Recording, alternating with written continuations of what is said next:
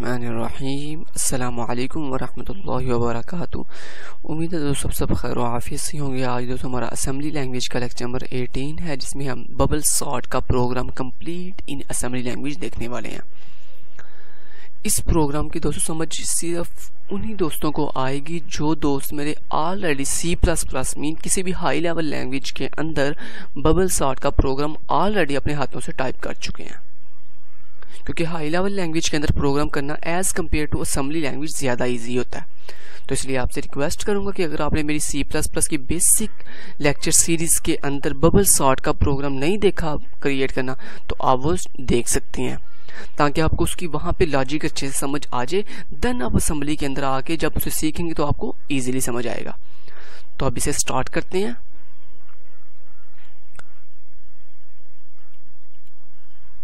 सबसे पहले मैं यहाँ पे आता हूँ और यहाँ पे आके सबसे पहले अपने प्रोग्राम को स्टार्ट करने के लिए हम लिखते हैं ORG_100H programme starting instruction. Okay, then इसके बाद सबसे पहले हमने क्या करना है, आपको पता है हम मेमोरी असेंबली में सबसे पहले मेमोरी में अपनी वैल्यूज़ एलोकेट करवाते हैं, जितनी भी 1 2 3 4 जितनी भी अपनी रखनी हो। तो मैंने चूँकि यहाँ पर मुझे एक अरे चाहिए, क्योंकि बबल सॉर्ट क्या है, एक टेक्निक है जो हमारी एक अरे में मल्टीपल वैल्यूज़ को सॉर्ट करती है, मीन तरतीब देती है असेंडिंग या डिसेंडिंग ऑर्डर के अंदर। तो हम असेंडिंग ऑर्डर में करेंगे, मीन छोटे से बड़े की तरफ मूव करेंगे। तो सबसे पहले हमें एक अरे बनानी पड़ेगी। तो मैंने यहाँ पे एक अपनी जो अरे का नाम रखा है वो मैंने रखा है नम। आगे आपको पता है हम अपनी वेरिएबल या अपनी अरे के नाम के आगे कॉल लगाते हैं, और इसके आगे हम साइज़ बताते हैं कि हमारी अरे के अंदर या वेरिएबल के अंदर जो एक वैल्यू है वो कितना साइज़ लेगी मेमोरी में। तो हम यहाँ पे लिखते हैं DW mean data bite, means 8 bit. तो पहली वैल्यू तो मैंने 5, दूसरी 3, तीसरी 8, 1 और पांचवी 4। ठीक है, तो अब देखें ये एक अरे बन चुकी है जिसमें 5 वैल्यूज हैं, 5 3 8 1 एंड 4। तो जब हमने मल्टीपल वैल्यूज एक ही वेरिएबल में असेंबली लैंग्वेज में रखवानी हो तो हम ईच वैल्यू के बाद कॉमा का इस्तेमाल करते हैं। ठीक है, और आपकी ये जो ईच वैल्यू है ये मेमोरी के अंदर एक ब्लॉक लेगी अपने लिए। ओके, क्योंकि यहाँ पे लिखा हुआ है DB मीन 8 बिट, और एक ब्लॉक के अंदर 8 बिट की जगह होती है।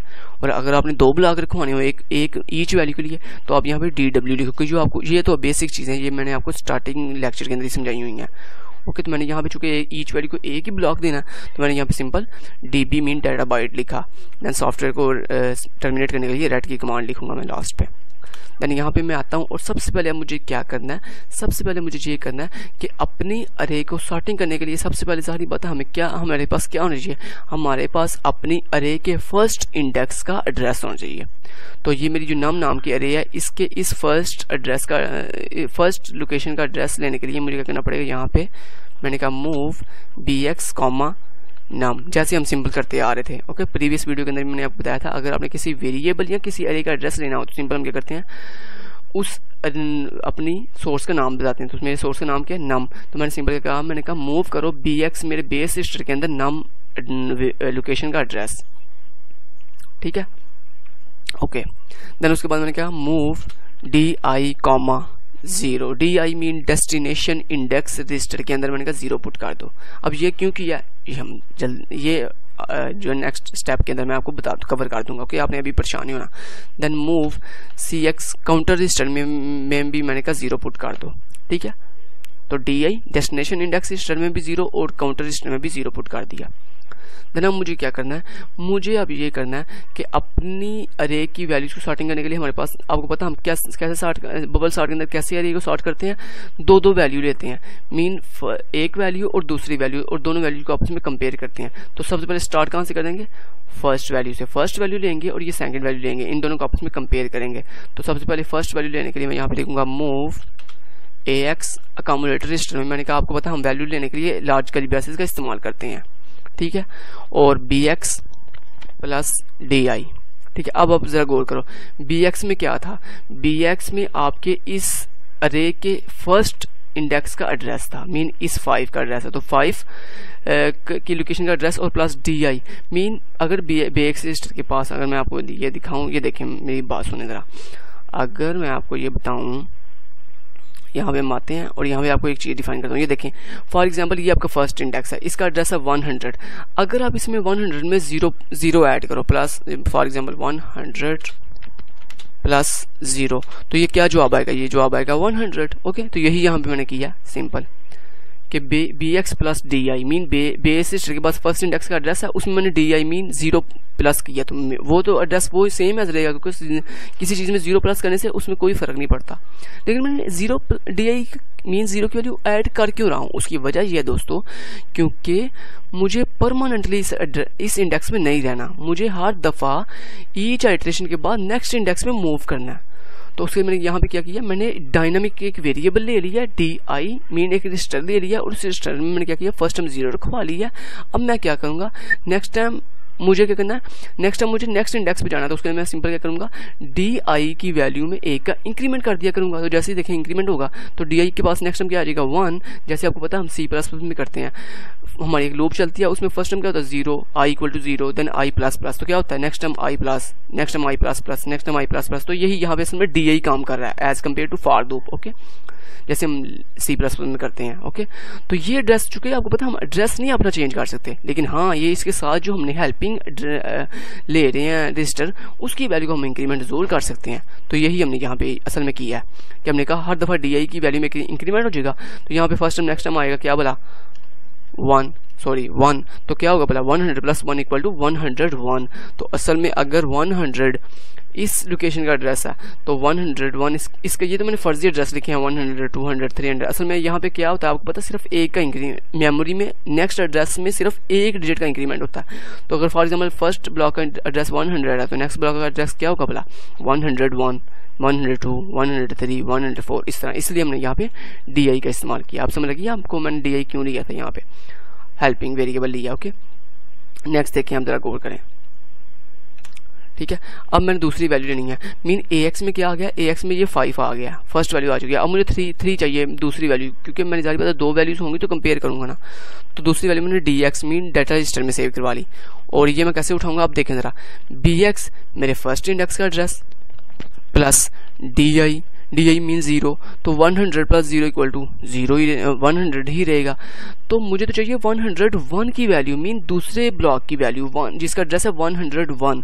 तो ये 1 कैसे बनेगा, मीन ये जो अभी ये मेरा एड्रेस है 100, ये 101 कैसे बनेगा अगर मैं इसमें a का इंक्रीमेंट करूँगा। तो सिंपल मैं क्या करूँगा यहाँ पे +1। तो ये देखें यहाँ पे मैंने खुद से लिख दिया B x plus D I plus 1 के बेस रजिस्टर के अंदर डी आई की वैल्यू प्लस करो, देन उसमें एक खुद से 1 प्लस कर दो। तो डी आई के पास ऑलरेडी 0 है तो 0 प्लस 1 इक्वल टू 1। तो बेस रजिस्टर के एड्रेस में 1 का इंक्रीमेंट होगा तो ऑटोमेटिक ये इस लोकेशन पे चला जाएगा। ठीक है, तो यही सिंपल हमने यही यहाँ पे किया। तो ए एक्स में मेरी फर्स्ट वैल्यू आ गई है और डी एक्स में सेकंड वैल्यू आ चुकी है। अब मुझे क्या करना है, इन दोनों को वैल्यूज को कंपेयर करना है। तो सिंपल मैंने यहाँ पे यही किया, मैंने कहा CMP कंपेयर करो ए x comma D x, mean ए एक्स और डी एक्स की वैल्यू कंपेयर करो। और मैंने आपको बताया था कंपेयर करने के बाद हमें क्या करना है, हमें ये करना है बबल सॉर्ट में हम ये करते हैं कि अगर जो मेरी फर्स्ट वैल्यू है मीन जो वैल्यू ए एक्स के पास है, अगर ये value second value mean next index की वैल्यू से छोटी हो या उसके इक्वल हो, ठीक है, तो फिर हम स्वैपिंग नहीं करते।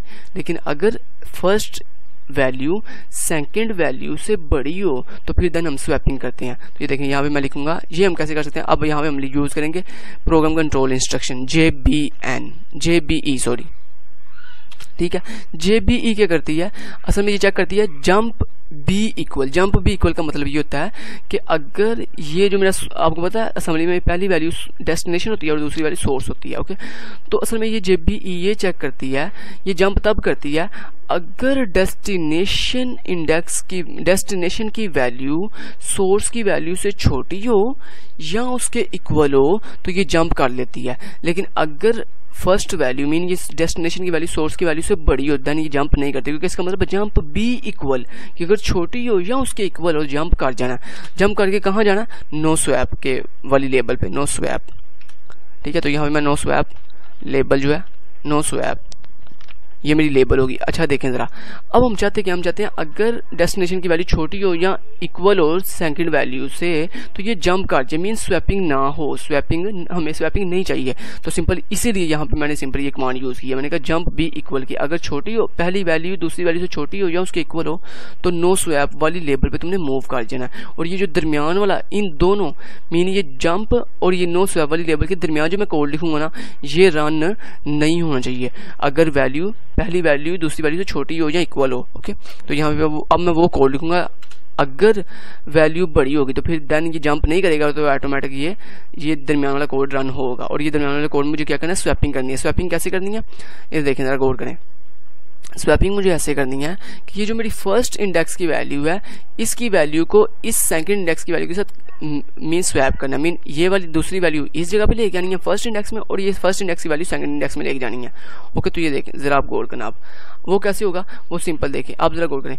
ये आपको ये जो एड्रेस है, ये एड्रेस किसका है, ये एड्रेस फर्स्ट इंडेक्स की वैल्यू का है। तो सिंपल मैं यहाँ पे यही करूंगा। मैंने कहा जो फर्स्ट इंडेक्स की फर्स्ट वैल्यू का एड्रेस था जो कि bx प्लस di था, उसमें मुझे क्या रखवाना है, सॉरी edi नहीं, सिर्फ di, उसमें मुझे क्या रखवाना है, उसमें मुझे dx की वैल्यू रखवानी है जो कि बेसिकली दूसरे इंडेक्स की वैल्यू थी। ओके, dx के पास किसकी वैल्यू थी, दूसरी वैल्यू ये, तो ये मैं कहाँ रखवा दिया, ये मैंने फर्स्ट इंडेक्स के अंदर रखवा दिया। ओके, और ये जो सेकंड इंडेक्स का एड्रेस था उसमें मुझे क्या रखवाना है, उसमें मुझे ax मीन फर्स्ट वैल्यू रखवानी। तो मैंने कहा move bx plus D I plus 1, ठीक है। इसमें क्या रखवा दो, इसमें ax मीन फर्स्ट वैल्यू रखवा दो, ये रखवा दी। देन दोस्तों अगर आपकी आइटरेशन के अंदर स्वैपिंग होती है तो स्वैपिंग होने के बाद हमें पता चल जाएगा अच्छा हमारी अरे सॉर्टिंग अभी कंप्लीट नहीं हुई। तो अगर कंप्लीट सॉर्टिंग नहीं हुई तो हम क्या करेंगे, मूव cx, 1 कर दिया करेंगे। ओके, ये अब आपको मैं बताता हूँ ये हमने cx को 0 क्यों रखा है। दोस्तों cx को 0 इसलिए रखा है, ये cx हमें फाइंड करके देगा लास्ट पे जाके कि अगर आइटरेशन के अंदर एक भी स्वैपिंग नहीं होती तो इसका मतलब है फिर ये cx की वैल्यू कभी भी 1 नहीं होगी, क्योंकि 1 तो तब होगी ना जब ये इस कोड को रन करेगा देन मूव cx में 1 जाएगा। लेकिन अगर दोस्तों कोई भी स्वैपिंग नहीं होती तो जाहिर बात है ये cx में कभी भी 1 नहीं जाएगा और cx में 0 ही रहेगा। तो हम लास्ट में जाके चेक करेंगे, अगर cx की वैल्यू 1 के इक्वल नहीं है तो देन हम समझेंगे हमारी अरे बिल्कुल शॉर्ट है। लेकिन अगर cx में ये 1 आ जाता है तो उसका मतलब हम समझेंगे हमारी अरे अभी बिल्कुल कंप्लीट शॉर्ट नहीं है और हमें दोबारा से अपनी ये पूरे के पूरे कोड को दोबारा से एक दफ़ा रन करना पड़ेगा, मीन आइटरेशन दोबारा से चलानी पड़ेगी अपनी। ठीक है, अब यहाँ तक क्लियर हो गया। देन ये तो होगी स्वैपिंग होने के बाद अब मुझे क्या करना है, दोबारा से इस वाले मीन इनर कोड को दोबारा से रन करना है। आपको पता है हमारी बबल सॉर्ट के अंदर 2 लूप्स होती हैं, एक बाहर वाली लूप और एक अंदर वाली लूप। बाहर वाली लूप करती है मेन आइटरेशन चलाती है, मेन आइटरेशन, ठीक है, मीन जितनी हमारी वैल्यूज होती हैं उतनी आइटरेशन चलाती है। लेकिन जो अंदर वाली वैल्यू होती है, अंदर वाली सॉरी लूप होती है C++ में, वो क्या करती है, वो दोस्तों हमारी जितनी वैल्यूज होती हैं उससे एक लेस देन लूप चलाती है। Okay, simple. तो ये देखें, ये अभी मैं इनर लूप की बात कर रहा हूँ जो कि अंदर वाली लूप है। तो अंदर वाली लूप के अंदर कितनी लूप आइटरेशन चलेंगी, जितनी मेरी टोटल वैल्यूज हैं उनमें से एक लेस देन, तो कितनी वैल्यूज है 5 - 1 = 4। इसका मतलब 4 आइटरेशन अंदर वाली लूप चलाएगी, मीनिंग ये डी आई। ओके, तो मैंने यहाँ पे कहा ऐड कर दो डी की वैल्यू में 1 क्यों, क्योंकि अब देखें फर्स्ट टाइम डी आई के पास था 0 तो हम इस ब्लॉक पे खड़े थे। लेकिन अब मुझे क्या करना है, अब मुझे नेक्स्ट टाइम 3 और 8 को कंपेयर करना है। तो वो कैसे आएगा, वो सिंपल डी आई के पास अगर 0 है तो यहाँ पे मूव कर रहा था, लेकिन अगर जैसे डी आई में मैंने ऐड 1 किया ई आइटरेशन के बाद मुझे नेक्स्ट इंडेक्स पे जाना करना है। तो इसलिए आपको पता है नेक्स्ट इंडेक्स में जाने के लिए हमें क्या करना पड़ता है, अपने डी एड्रेस में 1 का इंक्रीमेंट करना पड़ेगा। तो उसके लिए सिंपल मैंने क्या किया, डी आई में 1 का इंक्रीमेंट कर दिया।